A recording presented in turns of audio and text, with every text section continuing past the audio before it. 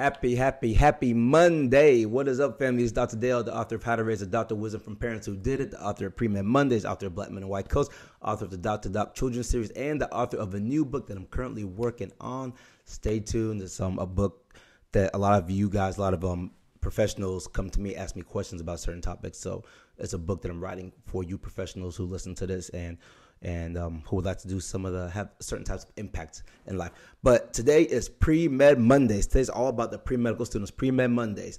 And I've got a great question from a member of our PreMed Mondays group. Remember, guys, PreMedMondays.com, www.PreMedMondays.com.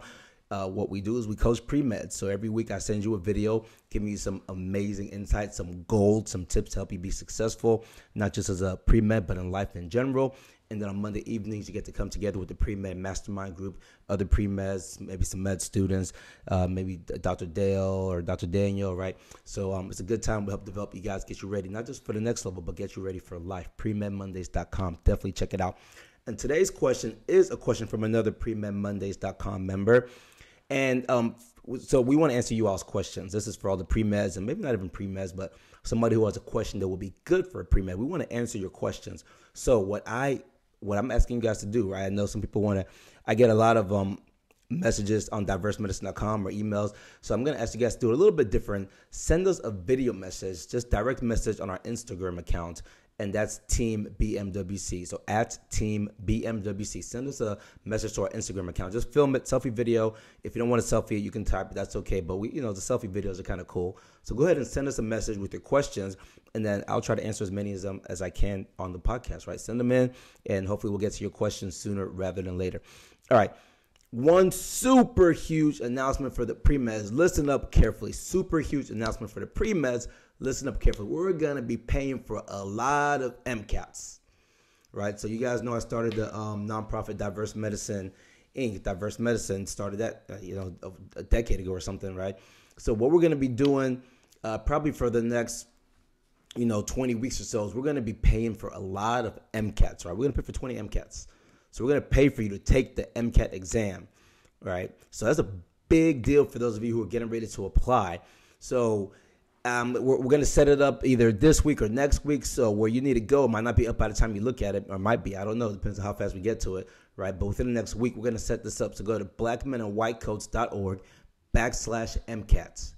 blackmenandwhitecoats.org/MCAT. And this is sponsored by the Black Greek Letter Organization. So last year we did a nice little campaign with them, and they raised some funds with the intention of us being able to give them to you guys, and really however we want, however we saw fit for you guys, right? But the hope was that we could use it for MCAT, things of that sort with the pre-meds.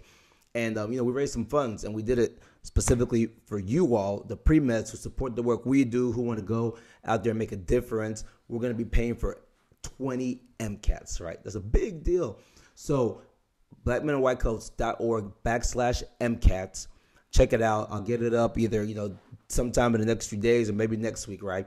But definitely make sure you're checking out that website. Go on there. We're going to have something really simple for you all to do and have a chance at applying to get your MCAT paid for by our nonprofit Diverse Medicine. All right, so take advantage of that. Don't take advantage of that. In the past, let me tell you, we've given out free MCAT prep courses, all sorts of, I'm talking like $2,400 courses.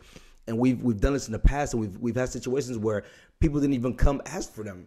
I remember one year we had like 2 left over. We're giving out a lot of them.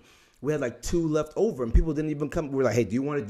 People weren't taking it. Like, what are y'all doing? Take advantage. We're giving you guys things that are worth a lot of money to help you take advantage of this, right? So again, we're going to be paying for 20 MCAT, not the courses, but we're going to be paying for 20 MCAT exams for those of you who are preparing to take it. And we want these to be kind of a need-based, so we want you to need our assistance, and we're going to help you guys get there. All right, so I've got a question. All right, so I'm reading my question here. All right, so I've got a question, right? And the question comes from Michael T. He's a member. He's a phenomenal member of our PreMed Mondays group that we meet on Monday nights. So Michael T. asked the question: when preparing your medical school application, how do you select those most meaningful moments on your activities list? Like, what's the process of choosing what's most meaningful versus all your all your extracurricular activities you ever done throughout your career.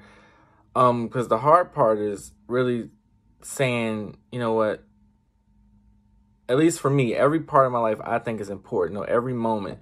So for me, it's hard to kind of condense those moments as most meaningful. So how do you, what's your approach to choosing those moments? Great question, Michael. Phenomenal question. And for me, it's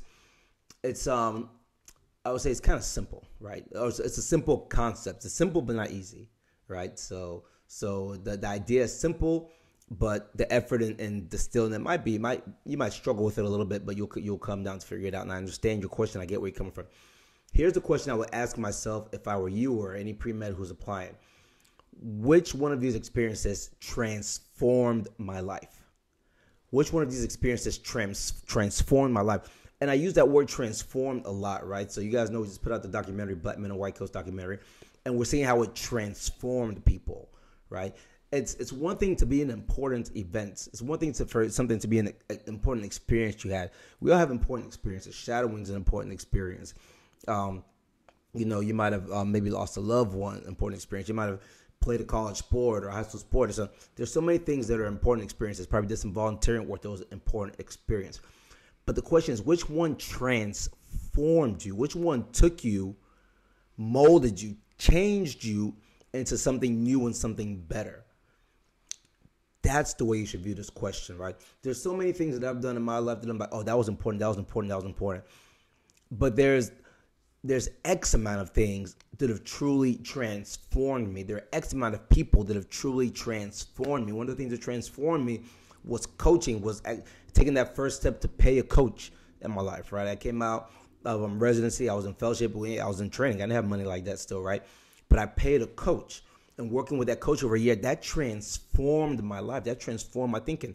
Probably one of the biggest things that transformed me was when I met a guy named Darius, and he started teaching me about about the biblical things and my faith and things of that sort. That's probably one of the biggest things that really transformed my life. That's different than something that was important to me, right? So view it from this idea of what experience did I do that changed the way I went forward. It changed who I was. It changed the way I interacted with people. It changed the way I walked. It changed the way I carried myself. It changed the way I stood up straight, right? Those are transformational experiences. So when we're talking about this list of, hey, what's important to me? The question you should be asking is, which experiences did I have that after I finished the experience, I was changed. I was a different person. If I'm sitting on the other side of the table reading your application, that's what I want to know, right? That's what I want to know. I want to know, hey, this kid, Michael, he's done a lot of cool stuff. That's great. But hey, a lot of people have done a lot of good stuff. But what transformed him? What was it that made him say, I'm a new person? I view the world with a better perspective now, right? I view the world with a more realistic perspective. I view the world in a way where I know my place in it better now than I did before. Ask yourself that specific question, right? Which experiences have helped me better find my place in the world, have helped me find where I can best add value to the world, right?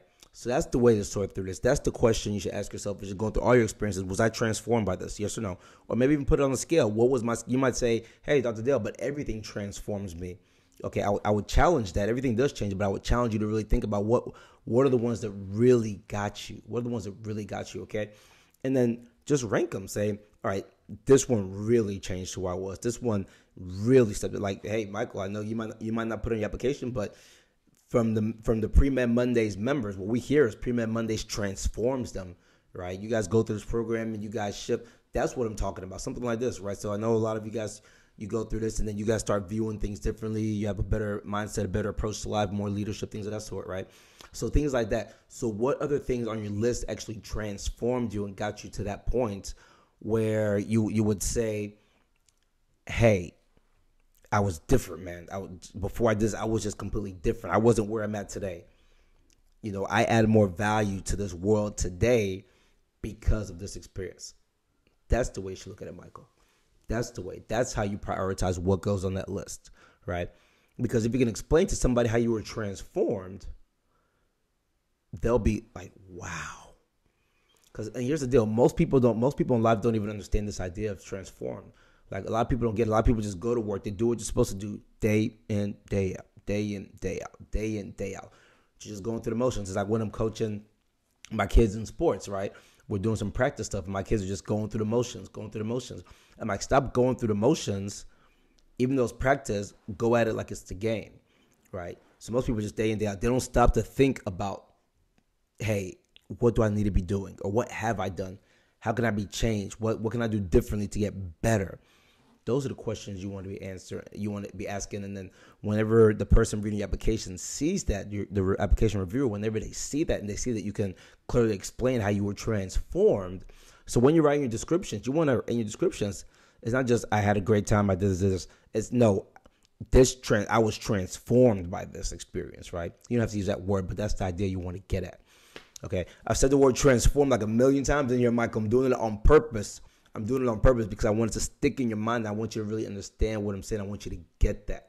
That's what leadership is about. Leaders are always trying to figure out, how can I be transformed into adding more value?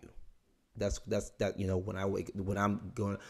And Michael, you already know how I get down. You've been on enough of this PreMed Mondays calls with me. You understand my mindset, right? So when I approach today, when I'm listening, I wake up in the morning and I do some sort of faith-based something for my faith, right? Typically in the car, I'm listening to an audiobook or a podcast all day long. I'm working on transforming myself to become a person who can add more value to the lives of other people.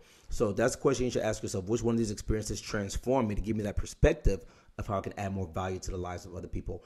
And prioritize it that way, Michael.